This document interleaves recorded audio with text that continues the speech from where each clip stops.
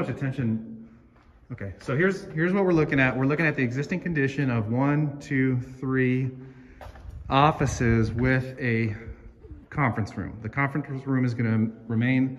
What's proposed is that these two offices are combined to create a larger executive office.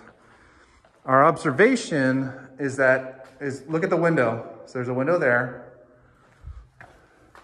and there's a window there with a very large jog.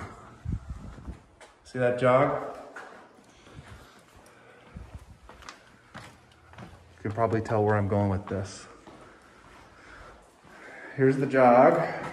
So you can see we've got a bunch of window buried behind this wall.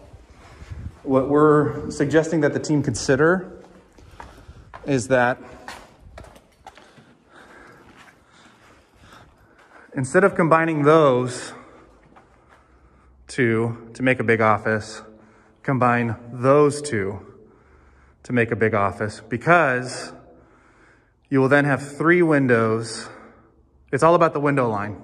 It's all about the window line. You'll have 3 windows centered in the middle of this large office.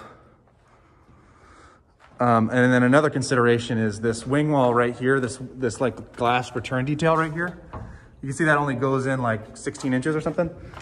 Whereas over here, where it faces the conference room, there's like this large 8 foot, maybe 6 feet glass side light. And so the reason I'm suggesting you move the executive over there is it creates a buffer between that large glass side light next to the conference room.